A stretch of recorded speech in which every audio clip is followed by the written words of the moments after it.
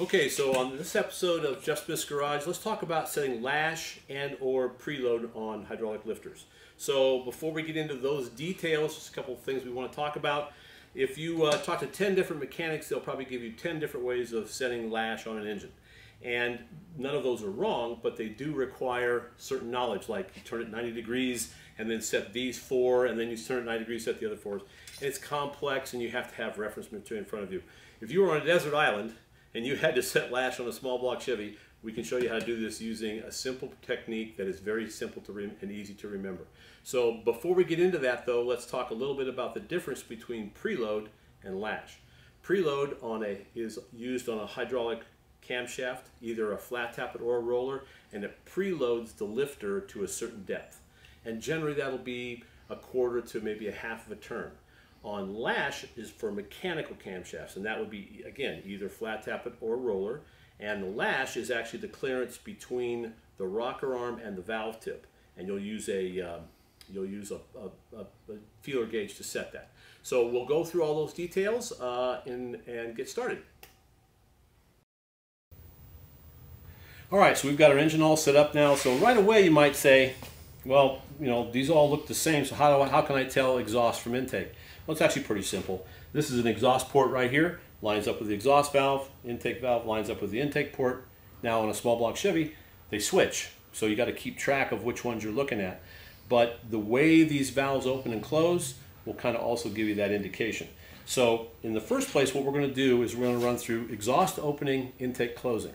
And it's a little bit confusing, but it makes sense if you think about it. So what we're going to do first is we're going to rotate this engine in the clockwise position, and we're going to see right away the exhaust valve starts open. So we stop there. The exhaust valve is now opening on the opening side of this lobe. But that means that on the intake side, that lifter is on the base circle of the camshaft. So before we get started, here's the sequence. Here's the key. EOIC. And all you have to remember is exhaust opening, intake closing. And the way this works is when you crank the engine over in the normal direction and you see the exhaust valve begin to open, this is the exhaust side, starts to open, we're going to set the intake side. If we continue to turn, then you'll see now we have overlap. Intake is now on the closing side. Now we set the exhaust. It's really that simple. So we've got our engine position now. We're about to roll through the process.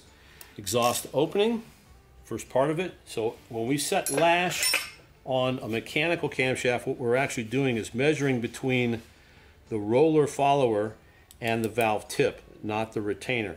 So we're actually measuring this clearance between the tip of the valve and the rocker arm follower. So what we'll do is position our wrench and our Allen lock,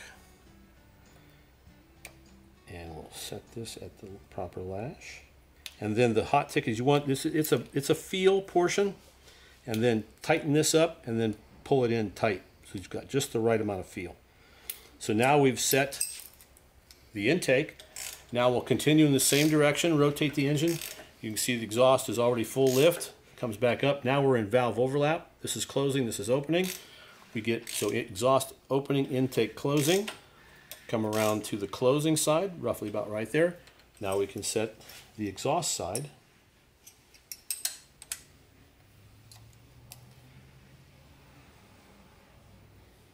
Roughly about right there, pull that tight. Just touch the wrench in a little bit to establish the right feel. And we've set a pair of valves.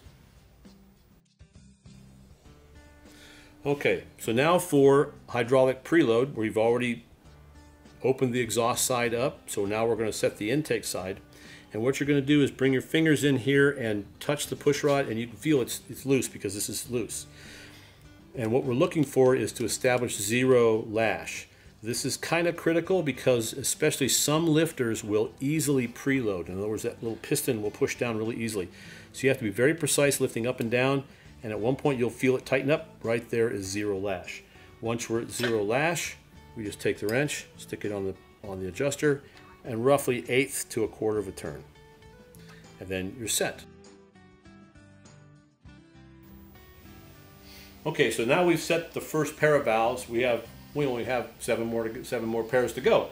What I like to do is run through these in sequence. You will end up turning the engine over a couple of more times than you would if you tried to keep track of firing order.